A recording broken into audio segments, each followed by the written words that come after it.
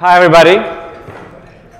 Thank you for spending lunchtime with us, humble CISOs.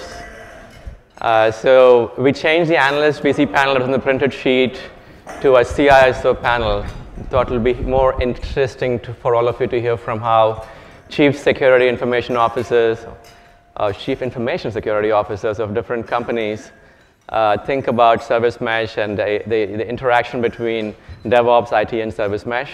So my name is Deepak Jeevankumar. I'll be the moderator for the panel today. I'm currently managing director at Dell Technologies Capital, a venture capital firm, and a humble investor in TradeTrade as well. So let's start by, so we'll have about 30 minutes for the panel, and we'll have a break again before the session starts again at 1:30. And we will have a few minutes towards the end of the panel for questions from the audience. So let me ask everybody to introduce themselves to start with. Odi, do you want to go first? So we're talking about introductions? Yeah, quick intros, yeah. Quick intros. So I'm Odi Lupescu. I look after security and compliance at Earnest, fintech, looking basically providing consumer finance. Richard Seiersen, I'm the CEO of Soluble and recovering CISO. So Odi and Rich, could you also talk about your CISO gigs right before this as well? All right, so essentially 20 some odd years experience. In my previous role, I was looking after security and compliance for a biotech. Previous life, I was in financial services, Wall Street, AIG, JP Morgan Chase.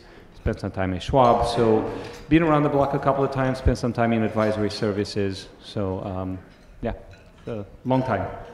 Sure. So again, CEO Soluble, previously CISO Lending Club, CISO Twilio, CISO GE Healthcare, et cetera, author and meme wrangler. And judge for the RSA Innovation Sandbox startup competition. Yes, I judged the RSA Innovation Sandbox. Sandeep, Poonen, responsible for cloud security at VMware.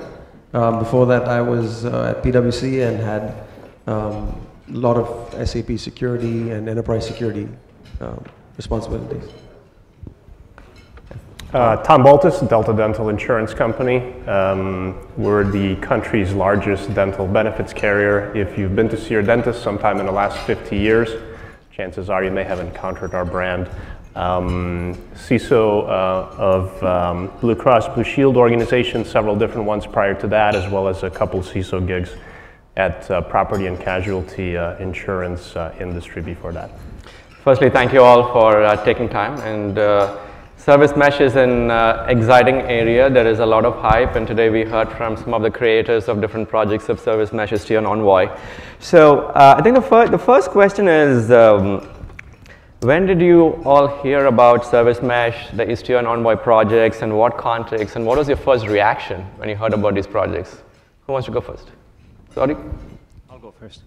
So it was actually before V1, and it was last year, about a year and a little more than a year ago, where developers, our development team, came and said, look, we're having an aggravating experience with this microservice authentication that was implemented, so everyone had to build it in every microservice.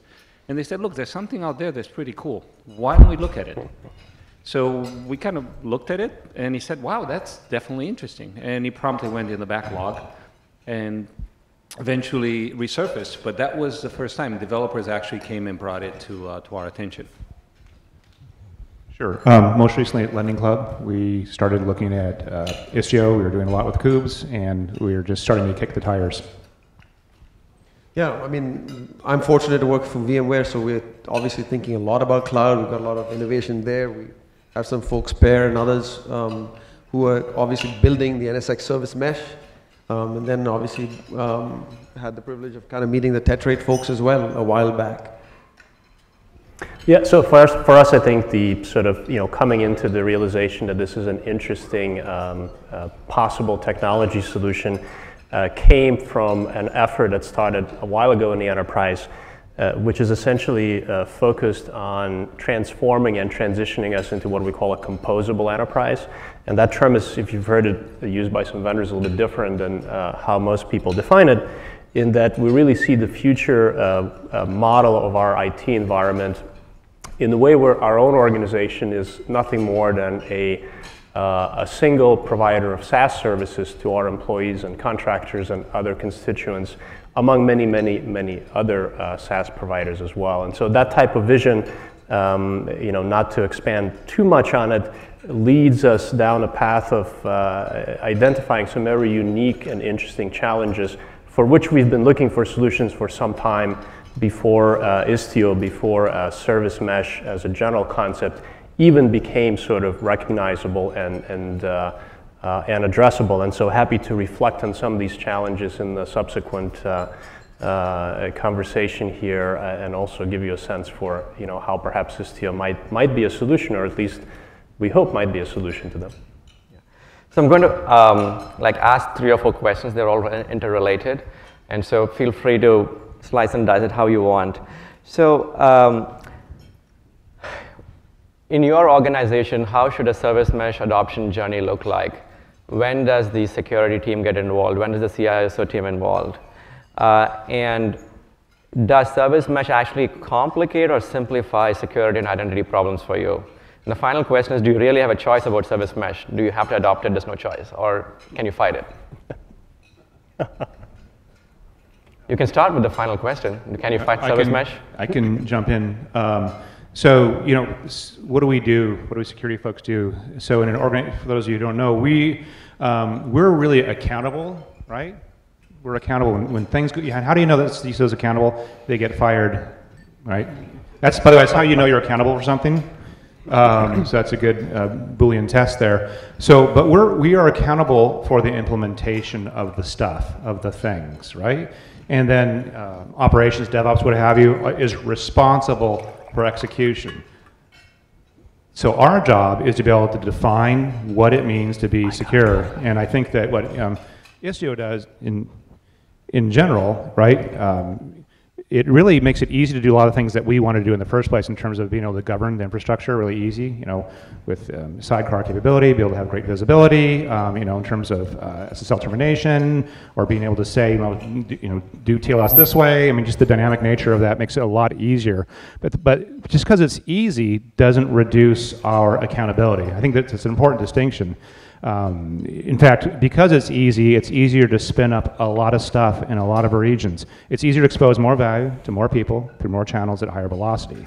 So while you've reduced the complexity of the stack, you've made it much easier to expose more. And with that, you're exposing a lot more value, hopefully, to your customers. But from an accountable perspective, that's creating a lot more risk, or risk surface would probably be the right term. So long story short, we need to be very involved in that. We need to be very involved in the design process, but we need to be able to be involved in a way that's ideally frictionless in terms of spinning things up and getting things out. That's a lot of words. So can I ask an add-on question, which can be part of this whole this group of questions? Who pays for it? Is the budget coming from the CISO, or it comes from the CIO, VP of DevOps? Because there's some security aspects of service mesh as well, quite a few. If you're going to hear later in the day about the next generation access control and service mesh. So how does that work? I'll just pile on, and then you guys can run with it. If whoever's responsible for responsible for execution, DevOps or Dev operations, typically if I have the budget, I'm effectively going to be transferring. I'll govern its execution of that budget, but I'll be transferring that to them because they're going to be doing the proof of concept. They're going to be the ones who are going to be turning the wrenches, right? So that's how I've always operated. If I were to go advocate for the budget because I have an outcome that I need, I can then transfer that budget to the people who are going to actually be responsible for execution. And that's exactly how I operated at Lending Club. So here's my 2 cents. I think it depends who's interested in it in the first place. Now, you're not going to play necessarily for the technology. The technology is open source, but you eventually may want to have a product that's supported. And I think with this, especially in the security space, and this is, I don't know how many of you have looked at it, there's a flurry of companies that have started up expanding what Istio does and this whole concept to micro-segmentation, but not only to microservices, but they extend it to the entire stack, the entire platform. So you can have EC2, the same functionality, the same governance, you can now extend it to EC2 instances. So all of a sudden, you can have a central policy across the organization. There's companies like Octarine, Banyan Ops, and others. They're sprouting almost every other day. They take this to the next level. So that becomes a security solution. So I'll be paying for that. So it's interesting that now it started from a development team, but I'm actually championing this and saying I'll pay for it because I want sort of this zero trust. I want to have to basically have the ability to introduce some level of control in the environment. So yeah, I think it depends who's championing the idea. That ultimately is who's paying for it, and the involvement of the security folks will vary if they're kind of brought in at some point or if they're driving it. Yeah, I mean, I think the way I look at it, a couple of thoughts is the role I play is to enable the business. So at the end of the day, the business is generating the revenue, and I'm trying to be in a position to help them generate the most revenue. One of the things that will not help them generate revenue is if we don't produce and we don't create secure products. Right? So I think I try to resolve the paying question by looking at it from a business standpoint and saying how what you're doing in delivering your products is actually not hurting you in the long run because you're not delivering it in a secure manner. So for example, I mean, I think the way I look at it in our landscape is, okay, you've got a bunch of containers that are out there. How are we providing good security from it? That's a little bit more of a tactical problem. But if I even kind of go up a little bit further than that, in this whole context of containers and things like that, at the end of the day, I've got a bunch of services that are talking to one another. How am I going to mediate those services and these API calls and all of that? There's a lot of security that's related to that. How are my credentials going to be? Are they going to expire? Are they going to be rotated frequently enough? Are they going to live out there in the wild? Things like that. Now that's again a bigger, broader problem that adds a lot of risk to it. And even more broader than that is how's my data? Where's my data? How's my data being used? Exchanged among services. And of course, I mean, besides the security concerns of that, there's the obvious compliance implications of that, GDPR and other things and all of that. So no matter where I'm skinning that cat, so to speak, whether we're talking about actually just managing containers in a very technical way or broadening it out to a compliance requirement and managing our data holistically, my job is to try to explain to the BUs, the business owners, look, here overall from an enterprise, here's the problems that we need to solve. At the end of the day, it's coming out of somebody's pocket, left or right, CEO or somebody out there, right? So I think, look, I mean, I try to present it that way and say, look, together we have to go. We have to build that culture of adoption together, saying this problem needs to be solved.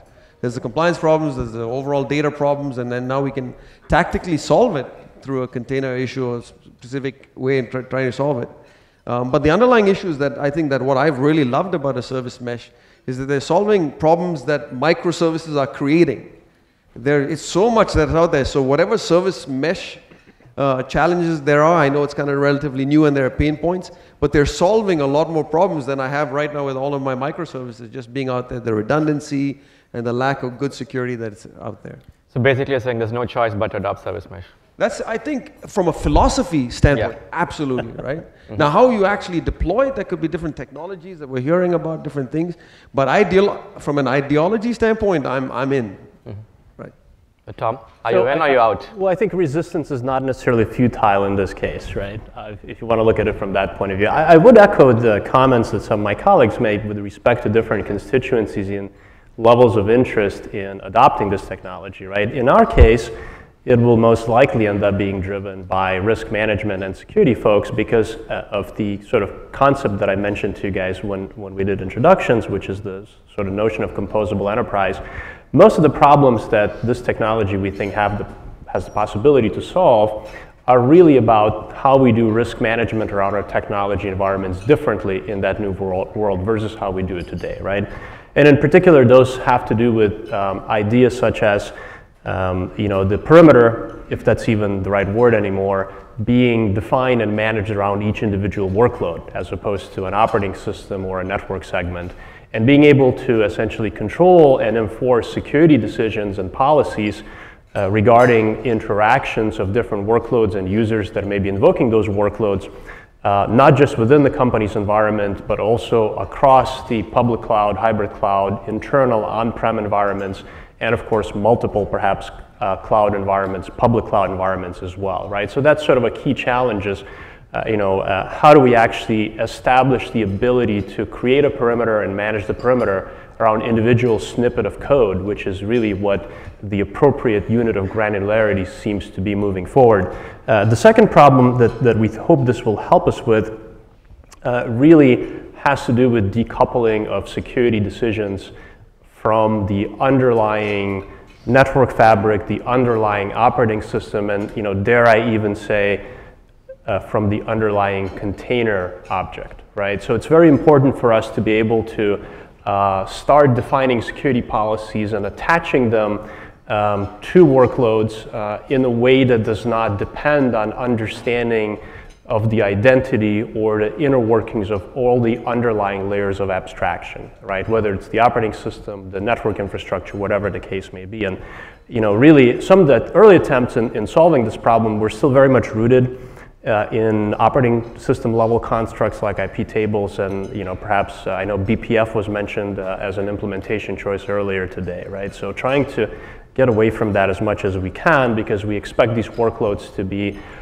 fully unaware of the underlying infrastructure they're running on. And then the last thing, from a developer point of view, I want to mention, I think really important, is ability to define and manage security policy as code, right? So we've sort of, I think, realizing that in order to cross into the threshold of being sort of fully composable enterprise, we have to have the ability to specify, test, and deploy our security expectations, our security policies with the same mechanisms, not just in parallel to, but using the same mechanisms that are currently used to create, integrate, deploy, and manage code. And so that's another opportunity where we feel that some of the concepts we see emerging in the service mesh space can truly kind of help us get closer to and hopefully fully address.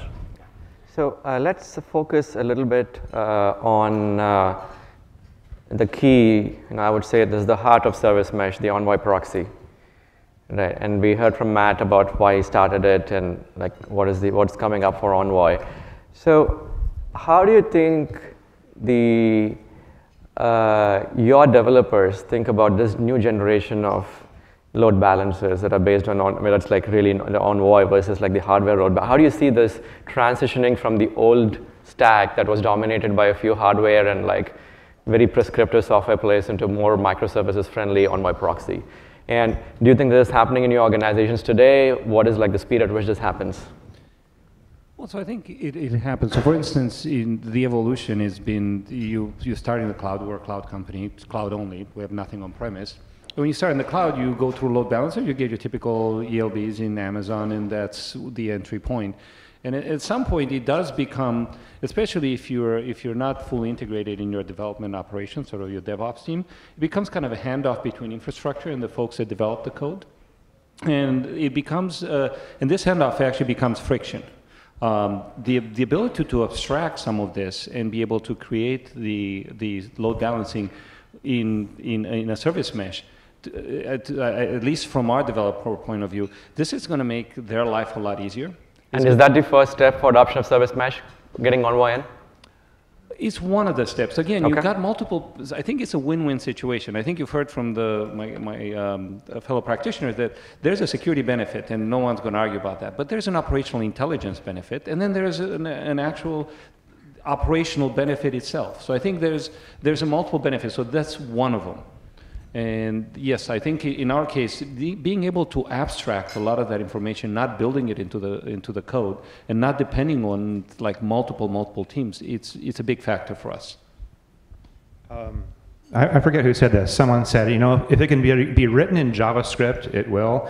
But more generally, if it can be done in software, it will. So I don't think it's really a question of whether or not you have software-defined load balancers. It's going to have to happen. At my previous, we were actually consuming data from load balancers, putting them into a graph in relationship to our microservices, and then using that to take software-defined actions based on being able to look at dependencies, right? It would be a lot easier, more real-time if that was all in software. So yeah, it's going to happen. By the way, there was one other comment on perimeter. You'll hear this from security folks or vendors. They'll say the perimeter is gone. It's actually not gone. It's gotten much smaller and more ephemeral. And that's the reality. And so something like Istio really acknowledges that reality. It acknowledges the reality of the stuff that we need to protect that has a tendency to exist. Right? I don't know what they said in physics. Subatomic particles, they're like particles or they're waves. They have a tendency to exist.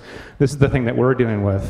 So I would say this on the perimeter and the value of Istio. It really meshes with the actual underlying reality of things that need to be protected. They're very small units, and they have very small units of time typically. And so I just wanted to say, when you hear security folks say that the perimeter's gone, they are wrong. It's smaller and more ephemeral. Yeah, I mean, one thing I was going to add also is, I mean, I keep trying to tell myself to speak the language of the business, right? I mean, so I think, for example, for developers, the concept of application load balancers is not necessarily something they've grown up with, right? I mean, I didn't grow up with it myself. So I think it's a shift in way people are thinking from being lower down in the stack, L4, L3, whatever it is now, to L7s. So I can understand that.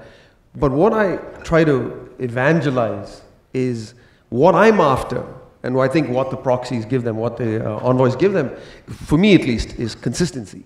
What I'm after is consistent deployment of security. And I feel like security, certain configurations, rather than having them develop it in the code, abstracting it and making it a consistent configuration item is something they can get. Not only they don't have to worry about it, because they've been used to probably people coming at them from security and hitting them with a hammer.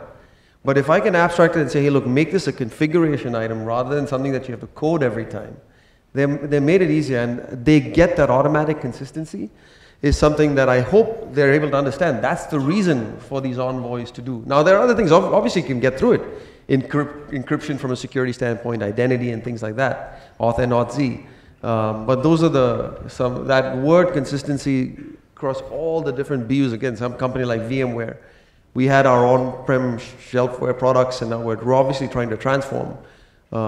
We have to walk with the business through this. Now, I think if you guys are cloud native companies, I think it's a lot easier, I think, the conversation, but for a company like VMware, it's a journey. So it's a consistent application of security policies. Right, yeah. And a configuration layer rather than at a code layer. You got it, yeah. So I think that's a really important, actually, point to underline, and that, to me, when you think about Envoy or any other prior technology, those are, from a developer point of view, deployment considerations, and should, for the most part, be invisible to them, right? Now, that does not mean that they should not be aware of and thinking about the type of configurations or type of security policies that need to be developed and specified when they are designing and building the code. I think that is absolutely critical, right? And as an industry, we still have an enormous amount of work to do, I think, to partner closely enough with the developers so it becomes a sort of a natural aspect of thinking about their work as they're doing it on a daily basis, right? But the notion of them worrying about whether that policy is going to be implemented using a very traditional F5 load balancer, as it has been for many years, or perhaps even more legacy firewall technology, or something much, much newer like an Envoy proxy that's sitting in a sidecar next to the container where they're running, I think for the most part should not be something that they would need to ever worry about. And I think to making that transparent is the job of us here as end users, but also a job of us as an industry when we talk about making service mesh accessible to a much broader set of end users than it is today. Okay. So final question before we open up to the audience. I would say it's not this question is not it's not an obvious question, but I just wanted to put the hype and the reality in context. So that's why this question comes up. So is the interest, if you compare some of the big waves in developer tools of the last 3-4 years, right? We had Docker containers, Kubernetes, and now we have Envoy and Istio. How do you compare the increase in interest in Envoy and Istio compared to the prior two waves around the Kubernetes and Docker? Is this more real? Is this more faster? Yes. I mean, were you going to say more? Sorry. No. I mean, I think for me, for a security guy, again, we're dealing with things that have a tendency to exist. We're dealing with fluid infrastructure, hybrid environments even. And if you're going to say that I'm going to have a substrate that makes it easier for me to implement policy, that is faster. By the way, what happens when you do things faster? You make more of it. It makes more risk. I was talking to someone at a very, very, very large bank the other day, and we were talking about the difficulty in managing hybrid infrastructure, on-prem and cloud. And his view was, well, isn't that already all solved? I mean, now we're all software defined. Isn't that all solved? And I said, no, it's never solved. When you make it easier to go do things, you make it easier to go faster. Faster does not mean more safely. It actually means you're exposing a lot more. So bottom line is this. I think something like Istio, or I guess Tetrate is the host here. It will allow me to be able to help you go faster safely. You're still going to be exposing more risk. You're always going to be going faster. It's always going to be a problem, but it ties in faster safely. That's what I meant by yes. So it's interesting. It's a good point. Yes, you automate and you can make a lot more mistakes a lot faster. So you cause a much bigger problem. So I agree on that front. You can totally mess things up. But the idea about the adoption, which is very interesting, because I was just talking to a number of folks as well. I used to be on the East Coast, and it's the San Francisco bubble, and then the rest of the country bubble or the world. So yes, you do get the adoption here, but the rest of this is kind of the tip of the spear. It's like you kind of right there. So yes, the adoption is faster, but even in our environment where the adoption is faster, we've adopted everything. So as a 5-year-old company, we didn't spare too many things. Now, many of them eventually didn't find as much use, and now they're technology debt. So the question is, how can we make sure that this doesn't become another piece of technology debt? And I think, as I said, from a security perspective, the ability to extend it, not just to microservices, but to the entire technology stack, it's very important. So I can have a single set of controls. I don't have to have too many. The technology solutions that live on top of it are going to make it or break it. Because if you don't have a good interface to set up all your policies and so forth, sure, you can do things with it, but it's not going to be as easy to manage. So I think that's what's going to drive, hopefully, the adoption. The new products are coming on top of it. And they've been around, and as I said, there's a lot of them sprouting. I'm having a hard time finding them because I'm interested. But that's my 2 cents. So to kind of underscore that, but I think a slightly different perspective on speed, right?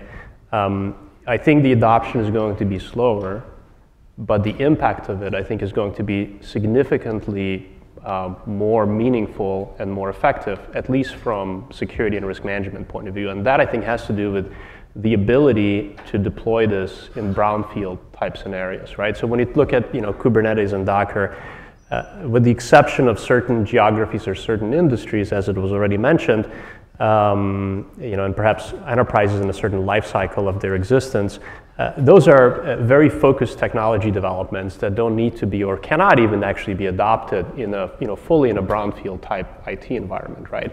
This solution, I think, has the potential to be adopted in a brownfield environment, and that's why it will have a significantly larger impact on our enterprises if we do it right.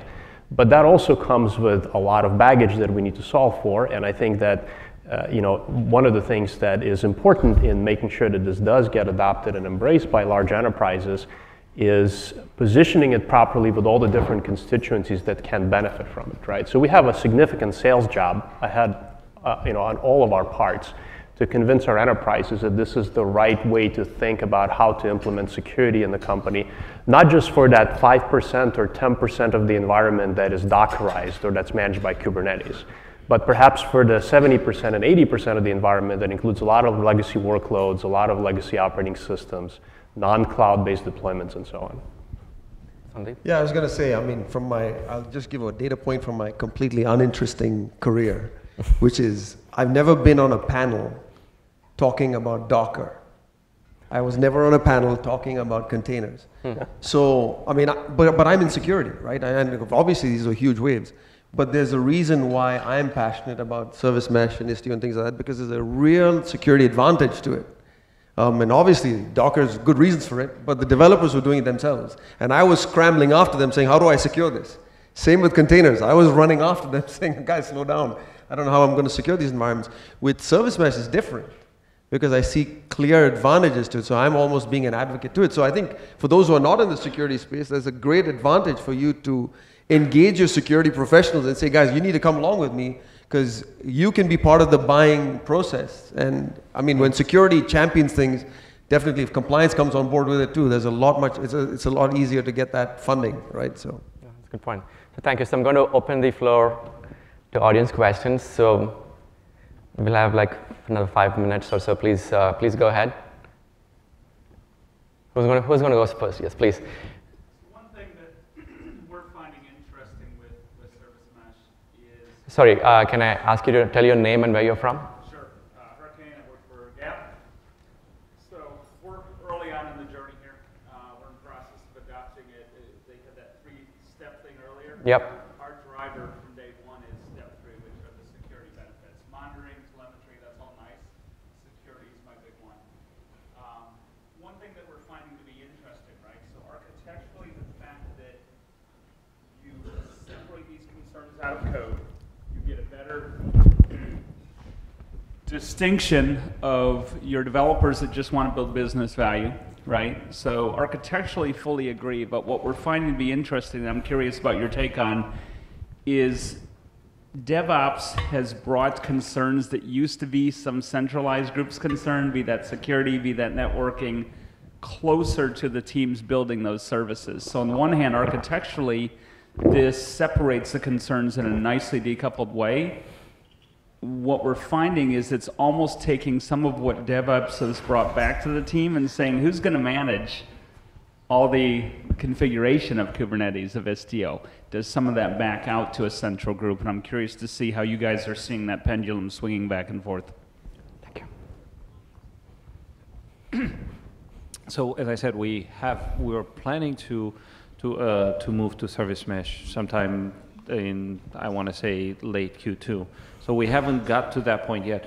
But I think that it brought up an interesting collaboration because now we're actually we're moving more toward this Sec DevOps kind of aspect. We're involved, we're all working together. We're trying to define, again, who does what and for what purpose. So our goal is to define, not necessarily to be the operational aspect, but we're going to define some broader rules that hopefully can be followed by the folks that will do it, and those will be the DevOps team. So I don't know if that answered your question, but our goal ultimately would be, look, from a governance perspective, we can tell you certain things and be involved in an advisory role and keep an eye on things, but we're essentially creating sort of the acceptable way to use the platform and allowing them to operate it. So that's, and keeping an eye on it. If something doesn't match whatever we said should be this way, then that's where the data comes in, that's a visibility that comes in, and then we see, well, this wasn't done well.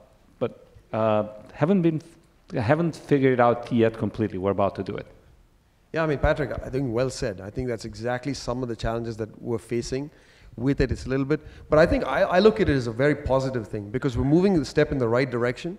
We're enhancing the value proposition of security by saying we're taking things away from you, which is good because it's a pain they don't want to deal with because we come in later on and say you're not compliant, this and that. So in a way, we're enabling those things. And the way I look at it is, I now just have to find a different reason to come and talk to you, but hopefully it's a more pleasant conversation to talk about innovation and other things like that, rather than the past, having to come with some report saying it's all reds.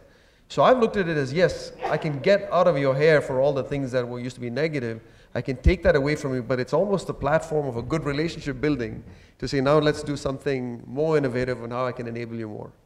I think the definition of bureaucracy is you're more bureaucratic where decisions are removed from execution, right? So the more Kevin Bacons you have from that, the more bureaucratic you are. And I think what you were saying was, does this create a potential movement to more bureaucracy? Is that what I assume you said, the separation? Not so much bureaucracy, but I've watched DevOps bring things that some of old school. Our developers are like, we got to go to InfoSec for this, we got to go to the network team for this, the database team for this. DevOps has brought those where teams are more self-sufficient. Yeah. What I'm finding with Mesh is that at least in a couple of areas, some of those merit a little more centrality. Yeah. Well, I would say the success or winning is when you can put more power safely within the hands of people to get things done. This is winning. And I would, if I were to see security creating bureaucracy, like where everyone's always waiting on us, that's not winning, right? So everything that we do increasingly, the security should be software defined and should really work right in with that process. I don't know if that helps or not. Cool. We have time for one last question. Who wants to go next? Yes, Randy. Give me 1 sec, I'll get the mic. I'm just having this real-time argument on Twitter, and it's really relevant to this. Surprise. Yeah, and for everybody's benefit, where you're from, your name? Randy Bias. I currently work at Juniper Networks, but I have a long history. Most people can figure that out. So you were talking about the need for service meshes around brownfield apps. But earlier we had a panel of people who are actually deploying service meshes in production, and they said, hey man, these things are complex. They're like hard to run, hard to understand. Don't use one unless you need one. Well, I look at brownfield legacy applications, anything from mainframes to kind of our virtualized silos in VMware land. There's a lot of complexity there. I mean, it doesn't really feel like adding a service mesh is going to remove complexity. It feels like it's going to add it, number one. Number two, I haven't seen those teams really willing to embrace new. So I don't see how you're going to explain a service mesh when they know they can just buy another Palo Alto Networks firewall, whoops, or a Juniper SRX. Don't get in trouble. But they're going to buy some kind of box, and they're very comfortable with buying a box. And if you're comfortable with buying a box to solve your problem and throw it in the data center, you just keep doing that, right? Because your job's not risk. Implementing like service meshes between your brownfield apps or your brownfield and your greenfield apps seems like high complexity, high risk, very low value. And I get why people want to build businesses around the brownfield legacy stuff, but all the velocity is elsewhere. So I'd just like to hear you make a really compelling case for the brownfield legacy apps, because I can't connect it. Well, so part of it is that we may not necessarily have a lot of choice, right? And that the brownfield apps, where in the past we've, I think, seen and expected them to operate in isolated environments, perhaps with whatever integrations existed among them. There's no such thing as an isolated environment. Well, I think 20 years ago, 30 years ago, right? Certainly not the case anymore. But my point is that I think that we talked about, a couple of us mentioned the notion of shrinking perimeter, right? I think that perimeter has shrunken not just around new deployment models like containerization, but it's also shrinking rapidly around the legacy apps, in that a lot of the newer development that we're doing, newer apps that we're rolling, are expecting to interact with all the legacy applications, because in many cases they still run core lines of business or core functions for the business, right? And so the kind of architecture where you still keep your legacy apps isolated in some environment and apart from the newer development efforts is really not viable anymore, right? And I think that's what's driving, from a brownfield adoption point of view, the interest in seeing whether we can instrument some of these legacy environments.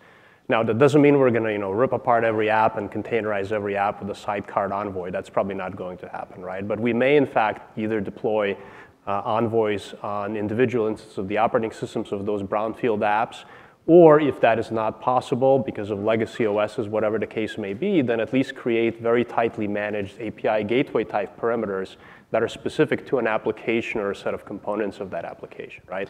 That's required. So I get what you're saying, and okay, there hasn't been a perimeter for a very long time. We should just remove that word from the lexicon because it's disappeared, 20 years ago, by my counting, but it's all good. Not in some industries, it's still around. There's not a perimeter. There's a pretend perimeter. We pretend there's a perimeter, but there's not a perimeter. It's like a pretend prophylactics. Yes. I would actually argue that perimeter is a challenging word. This is important, though. I think the reality is trust is somewhat of a continuum, right? Where we have environments where you expect you can come into this room, Some of you can come in this room, but you have to play nice. That means we trust you, we've authorized you with a certain amount of trust, right? And when I talk about perimeter, what I'm just saying is this idea of what you call a trusted zone where people are allowed to play nice is smaller. The reality is we have chaotic actors, they're intelligent adversaries, and they do things that we don't expect. They'll always be around, and they've been around since. Let's go with that term, trust zone. I like it. Yeah. All right. So what we've got in the enterprise right now is a whole bunch of hub and spoke trust zones inside the hub. Right. We put a firewall around it. Right. And inside the hub, that's a trust zone. For right now, just give it to me. Right. So I get that is broken. But I also get that everybody loves it and is very comfortable with it, right? They don't really want to move away from it. And then you're talking about an API gateway model that just recreates the hub and spoke model. If we really wanted security to be fixed from what it is right now, then we would be taking an approach that was highly distributed, dynamic, security-based products that would actually move and kind of ebb and flow with the environments. Recreating hub and spoke in software instead of in hardware using Envoy proxy, for mainframes or legacy brownfield apps, I don't see how that does anything except move you from a hardware-based model to a software-based model. It's like virtualizing a box. You still have a box. It's just a virtual box. Well, I think here's how I would define the perimeter. Identity, and they say that identity is a new perimeter. So every identity is a perimeter. I'm not going to trust the whole table, but you are a separate entity at the table. So that's a perimeter. You are the perimeter. And the way you interact with others needs to be managed in some ways. Yes, you can put them all at the same table and say everyone at the same table got the same level of trust. But maybe I want to say, even if I'm at the same table, I don't want to trust everyone else at the table. So I think and this is my 2 cents. In our world, yes, we're going to start service mesh in the microinstances environment. And we want to bring solutions that will help us extend it. We have a monolith. So we still have legacy, you call it brownfield. We eventually need to get there because our remote access and everything will be based on zero trust. No one will trust anyone. If you need to get access to someone, it will be created on demand, the access to a particular application, for instance, for users coming remotely. Applications will talk to applications, again, based on identity and a set of policies. And we want to do that across the board. It doesn't make sense just to do it in the microservices and then have something totally different in another environment. So I think you will see that identity will be the perimeter. It will eventually bleed into the brownfield. It will take time. But if you start in the microservices, you have a better chance to get there. And it doesn't have to be hub and spoke. Okay. So that's the thing. So I would love to extend this to 3 hours, but in the next service mesh day, we're going to do it like over 3 hours. And I'm going to request Randy to be the moderator in the next service mesh day for the CISO panel. Because I don't think I can be as controversial as you. But it is, firstly, thank you all for making time. I know hundreds of vendors chase you and millions of threats also chase you. So it's really, really heartwarming to see that the CISO organizations are leaning in towards service mesh and not, okay, I'm not going to say the other words, but yeah, you're leaning in, so thank you for that. I hope in the next RS Innovation Sandbox, there may be a few service mesh startups in the finalists. Rich? By the way, a little hint for those of you who are involved and think you might want to participate in either the RSA Sandbox or other ones, it's always good to meet with people who are like I don't know, like judges of that and show them your stuff. It really helps. I'm a judge. Point noted. I mean, RS Innovation Sandbox has determined some really big security winners before. So thank you, everybody. And so we went way over time. So we're going to go straight into the next session, 1:30 session, and we will get going on that one. So it's my pleasure to welcome Louis Ryan, the key creator of Istio at Google.